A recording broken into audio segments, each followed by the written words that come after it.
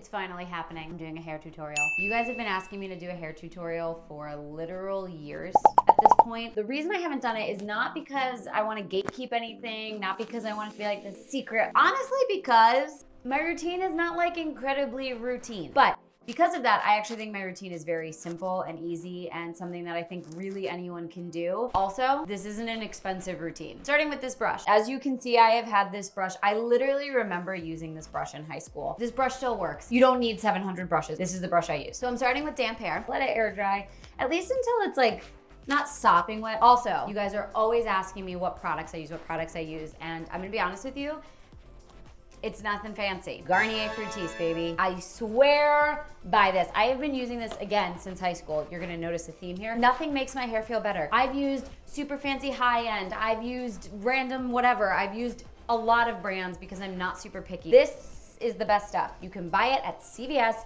and it's the best. That is why I have this giant vat of it, family size, and my husband uses it even though I would rather not share, but he does. This is a travel size because I ran out of my normal size and I'm lazy and I haven't been to CVS yet. The best stuff, get it. It's also not expensive. And I am really cheap and it works beautifully. Your hair looks great, okay. For the most part, I am really not picky when it comes to products. That's what I buy, but I will use whatever except this bad boy, Moroccan oil. How do you, I really don't know how beauty influencers do it or why they put their hand there.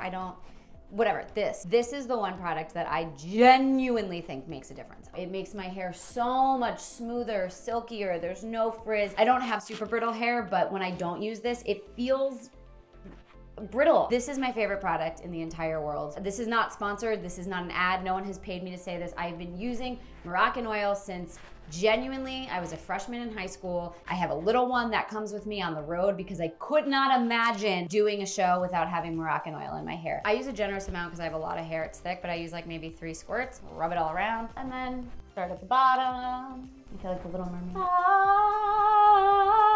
And I do go up to my roots. Don't know if you're supposed to or not. Don't wipe this on your nice towels because that's how they get yellow like all of my old towels. And now it's time to start with the hair. I'm oiled up, I'm brushed, and then we're gonna go in, we're gonna blow dry it. The Revlon One Step hair dryer literally makes it beyond easy to do your hair. Sectioning it off. I'm gonna go into 3 sections. Take roughly 2/3 of my hair up there, flip it on the top of my head, I look ridiculous, and then we get to work. At this point, I'm really just trying to get my hair dry. I'm not that worried about what I'm doing, but I do some of the rotating. Oh, and I have a dance party. But I do some of the rotating with the brush that gives it a little bit of shape. Okay, great, that part's dry. Now, the middle section. Honestly, I just kind of like really only take the very front, so like that's like not a lot of hair. I feel like Cindy Lou Who right now. Great, great look. And then going on this section.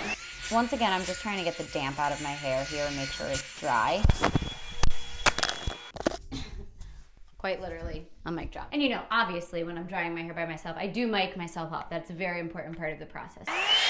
Being a creator is so bizarre sometimes. Like here's the thing, I love being a creator, I love making comedy videos, and I love getting to do some things where I get to like talk to you more directly like this. It's an undoubtedly weird thing to do, to set up a camera and a ring light. I don't know if you can see it. Wear a microphone. It's like nighttime. I'm gonna go to bed after this. I'm not doing my hair for anything. Anyway, listen, being a creator is the best job in the world and I love it, but I feel weird sometimes when I do things like this. At this point in the process, I'm not really styling my hair. I'm just trying to get all of the damp out, really focusing on the roots because that's where I think it's the hardest to make sure it gets fully dry. It's like pretty dry, so I'm gonna make sure that it gets fully dry when I do the last section. Now that's a look. Just damp at the front, and now I do the most important step of the blow dry part of the process. My mother is a child of the 80s, and when she taught me how to do my hair when I was very young, she said the most important thing you can do is flip. This is where technique starts to matter. I'm upside down drying my hair to add to the volume, think gravity.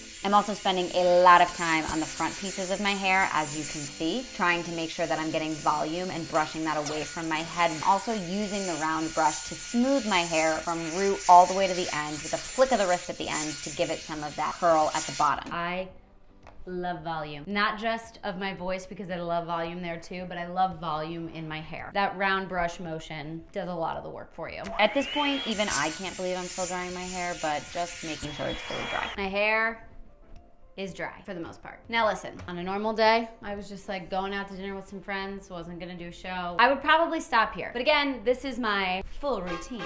So now it's time for the pièce de résistance. The thing that makes my hair do wow.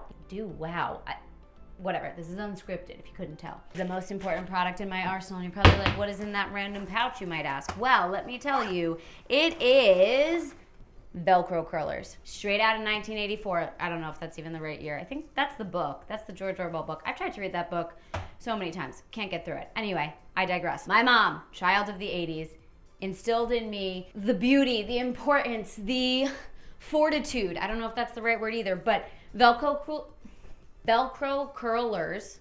Try saying that 5 times fast. Velcro curlers, Velcro curlers. I'm gonna start doing that before shows. That's gonna be my vocal warm up. Anyway, Velcro curlers, diction, they're the best thing. However, as much as I swear by them, I just went and grabbed some from my mom's house one day when I decided I was gonna be on my Velcro curler train, and I don't have any of the proper accoutrement.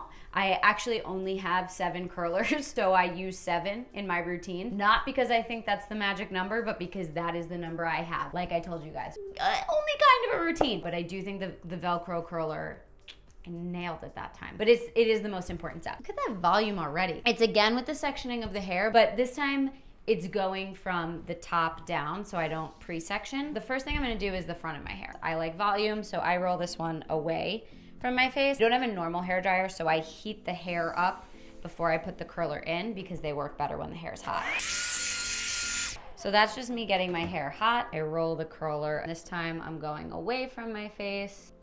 You will see as we move forward, I don't have enough of these, so I use other clips. I learned that what you should do is like alternate when you're curling away from your face or into your face to give it a more natural blowout look. This is like what I care the most about, the top and these front two. So I don't want to put too much hair in there because I want to make sure the curl really gets the curl. Whoa! I want to make sure the curl really gets the curl, so I shed so much in this whole process. I could never commit a crime. They would be like, who did it? They'd be like, well, there's 900 strands of hair here, so I bet if we follow those, we could find the perpetrator. My hair would just be like all over the crime scene.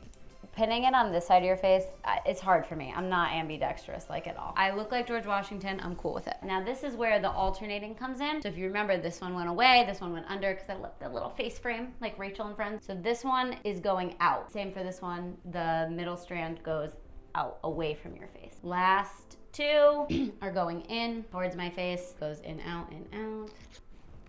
I usually have enough clips. Hold on, let's see, do I have one here? I have these, see if they, and now we wait. The thing about curlers is the longer you keep them in, the better they work. I'm gonna go and like just chill out and I will be back to unveil this all. Me again. It's been about 20 minutes. Now it's time to take them out. Like I said, the longer you could leave them in, the better, but I'm impatient. So we're gonna go with 20 minutes. It's pretty self-explanatory, you just take them out. You don't wanna pull them out, that's important because then, you know, you kinda wanna let them fall out as best they can.